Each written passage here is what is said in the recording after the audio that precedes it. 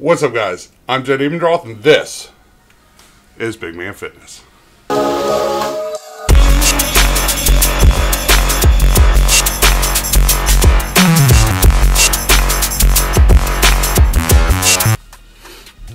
So, been through this journey with you guys, and we've been talking about, my addictions, my issues. Why am I bringing that up? Why am I telling you guys about it? So, fitness is a journey. The idea of being healthier, trying to be a better person in a way, right? We're pushing ourselves to expand who we are and to better understand ourselves.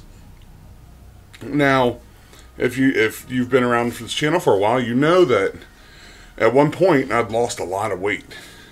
And let's be honest, I obviously gained it all back, but why? What was the underlying issue? We can say, yeah, I just gave up and I literally just kind of, hey, this is what it is, right? And I kind of took that mentality of, this is what's going to happen. It is what happened. It is what it is. But in reality, I need to find that underlying issue. It's probably something you need to do too if you're trying to take this journey. Now, of course, I didn't have to find it now. I could find it when I've lost the weight. But I know me. You see, I've said this before, and I'll say this time and time again. You can basically tell anybody any story you want. But when it comes down to you, the person you're trying to make better, you can't lie. You went and had some double cheeseburgers? Your body knows. You went and scarfed out some hibachi or some Chinese food? Your body knows. Again, this isn't you can't lie to yourself.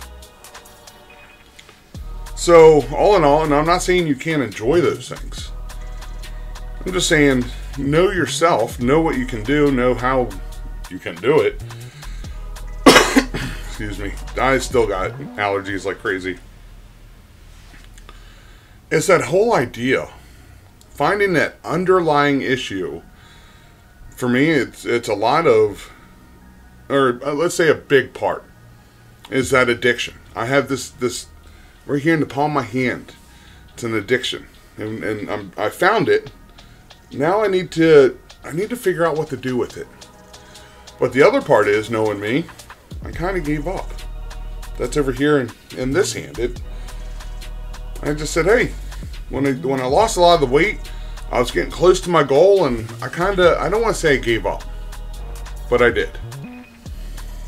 I gave up, and I could have done better, should have done better, but I didn't. And so, here we are. I'm back, well, not at square one, because over the last 3 weeks, I've lost a combined 17 pounds actually. Close to 15 pounds. 1 week I did really well, and the other 2 weeks it was kind of a little bit here and a little bit there.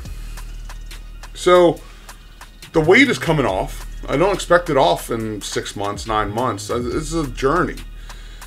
But in that journey, I'm going to find out about myself and how to make myself better. So, if overeating is one of my problems. Okay.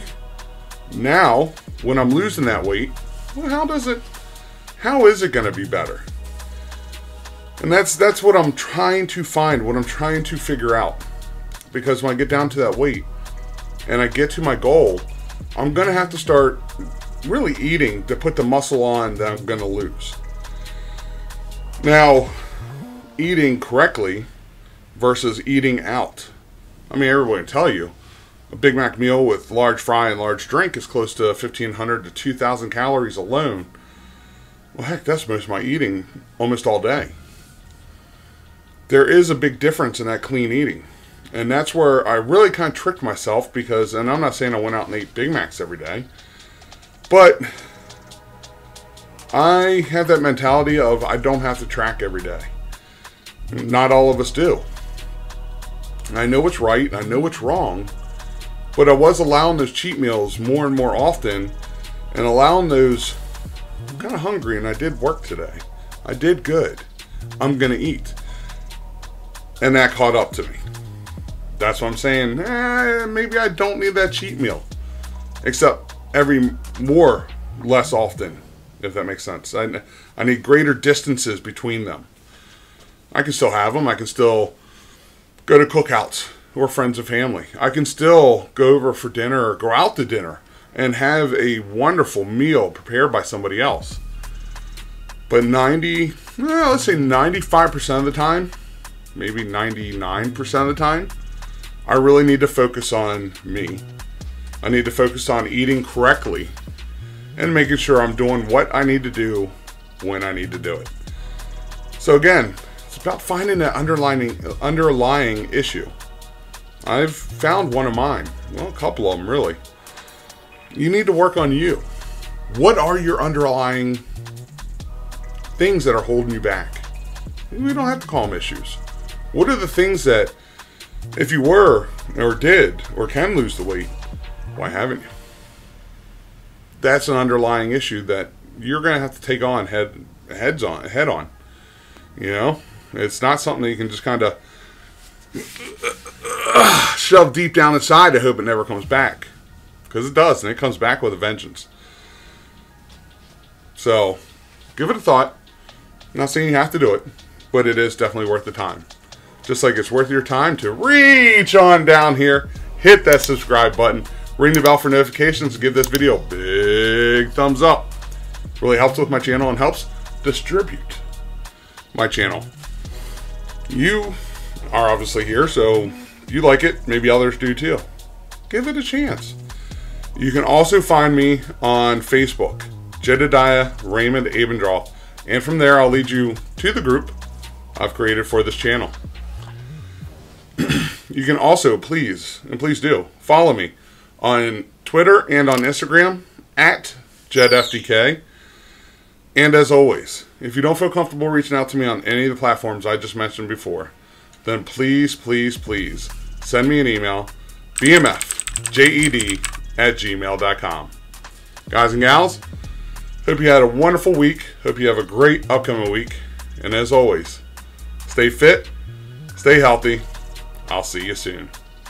Peace.